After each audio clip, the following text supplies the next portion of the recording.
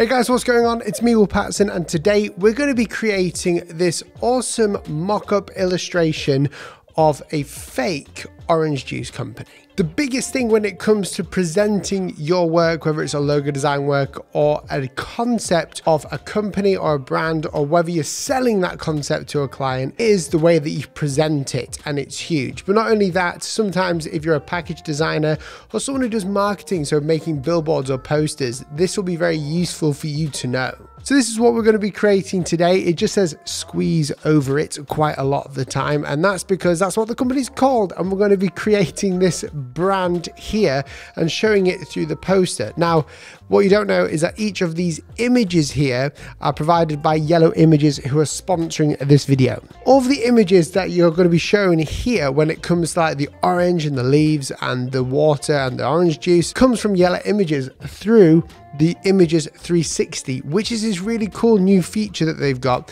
where you can choose an image, but you've got basically a 360 look at the image, and you can turn it, change it, and it's basically just every angle that you would need. Then you would just download that image very easily as a PNG high quality file. So the first thing you want to do is get a mock-up. So the mock-up is basically the image of the product that you're branding or trying to sell to a client. So I chose this one because we're doing an orange juice brand. The second one is to choose the assets. So all of these assets and mock-ups are from Yellow Images, and these are really special because they're not normal images. When I click on this, for example, I get taken to this page where it says it's got 75 different angles. So when I go ahead and click and drag, I can choose the angle that I want and download it. This is really good for photo manipulation and creating artwork or design, marketing design, anything you want like this. The next thing you want to do is have a logo. So I'm going with a logo type, which is very simple. I just put squeeze down with an exclamation mark,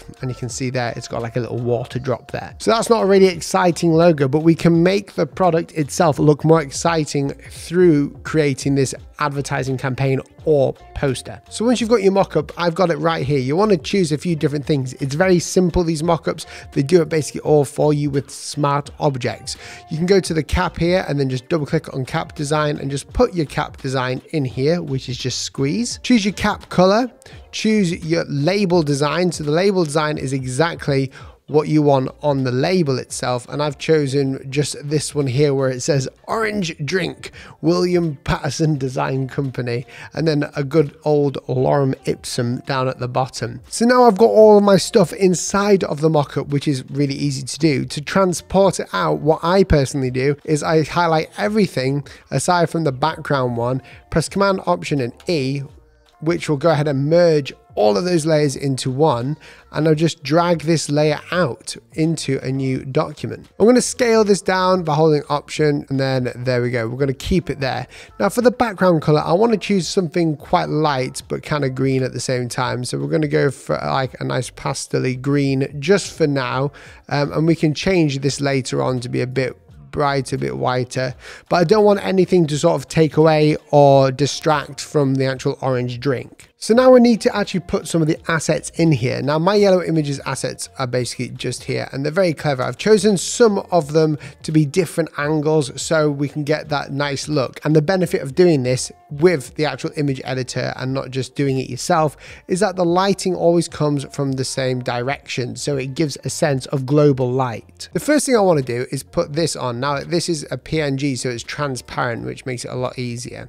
We're going to put that on in the background just there, and I'm going to actually duplicate that and bring it to the front very easily, but with the layer options there. Now the reason why I'm doing this is because I want to give it a sense of depth. I want the orange juice to be behind in the front as well. So what we can do is just go ahead and flip horizontally if we want to. We don't have to.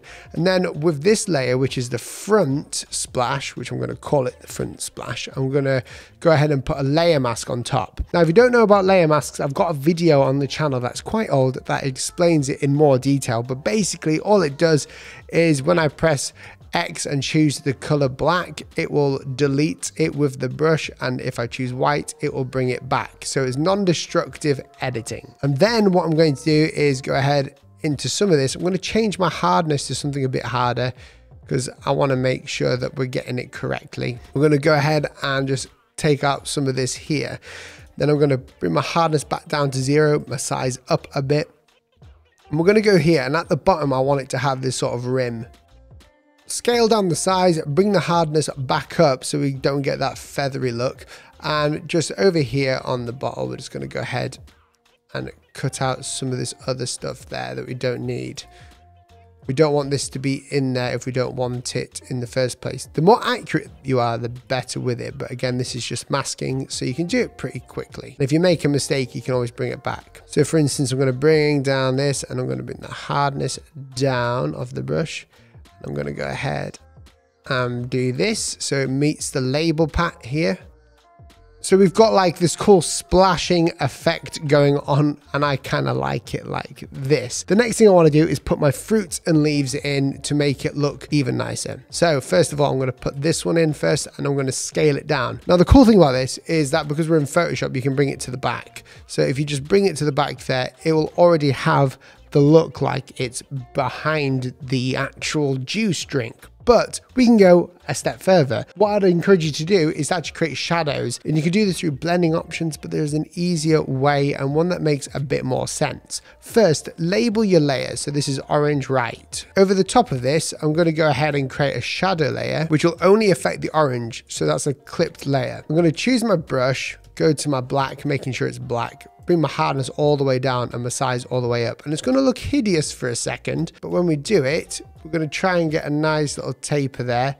When we do it, you can see that if we bring the opacity down, it gives more of an illusion of depth. So if I take the shadows off and on, it gives that more depth illusion. Now, normally you would do this at the end so you don't ruin it and have to keep creating different shadows. Now it's all about composing. So we can compose it really easily by just go ahead and creating more splashes. So for instance, if I wanted to, I could just scroll out here. We can put this on its side. I'm going to go ahead and put this behind the cap again. We'll have a little play around. This is where you can get really creative with it. So we call this front splash. We're going to go ahead to use our layer mask tool, our masking tool here. I'm going to just do a really rough version to see what it would look like. Yeah, that looks pretty cool. So what we'll do is we'll go ahead and refine it. So when you're masking anything, it's important to have a certain hardness on it.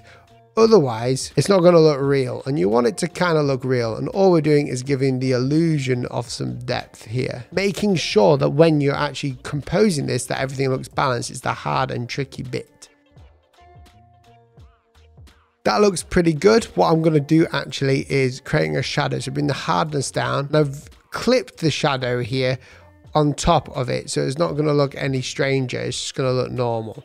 We're going to put the opacity right down, just because we want to, again, have that sense of more depth in there with the bottle. It makes the bottle look like it's popping out a bit. Okay, we're going to go ahead and put in even more stuff now. So I'm going to put in other oranges that we want to have just here and there, and we're going to eyeball them before we put anything else on. We're even going to put in some leaves as well, because these leaves are really good counter to the oranges and they work really well. So we can actually stack these leaves, and they work in the same way. So you can see that it's front angle leaf. You can see that it's a side angle leaf, and you can see this one is more of a flat leaf. So even if we just import both of these in here, I don't want it to look crazy busy. I just want it to kind of like look like something's going on. I want this to sort of like look like it's working all in tandem with each other. So what I can do here is mask this part out. You'll use a lot of masking in this method, but it's super easy. Once you get the hang of masking at first, you'll understand what you need to do. It's just basic deleting shapes to give the illusion that it's working. You can see it's already starting to take shape, and all we're trying to do is give an illusion of something going on inside of here. So now I'm going to put in a feature orange, which I'm going to call a feature orange, which faces up, but I want it to be sort of the same size as the other oranges. Otherwise you'll have a bit of like a depth or scale issue going on. So I'll put it here, and then we're going to keep putting it behind layers to see where it fits best. So there we go. I like it there because it fits within the whole orange splash thing as well. Once you've got all your assets inside of this, it's important to actually add shadows and highlights. Maybe not highlights of this one because we've got global light and we haven't been changing rotation of the oranges, but it's important to have that global light and the shadows to define what's in front and what's backwards. We want to make it as easy as possible to view. So all I do to do this very quickly, especially if you're like me and you have a disorganized layer system over here, if you go up to here when you're in your selection tool, you can actually auto select group or layer. So my auto select is off, but when I press Control or Command on something on here, it will actually in the layers option show me that layer and it will select that layer. So for here, I've got like this green leaf here. So I'm going to call it green leaf and I'm going to put a layer on top, make sure it's clipped. What this does is it means that anything that's drawn on the layer above only appears on the layer below. And we're going to decrease the hardness. We're going to decrease the opacity until it looks correct, so there's a bit of a shadow there. And there you go. Thank you so much for watching this video. If you did enjoy it, please press that red subscribe button. Also, make sure to go check out Yellow Images down below to get all of your amazing design resources. Thank you for sponsoring Yellow Images, and I'll catch you guys in the next video. See you soon. Goodbye.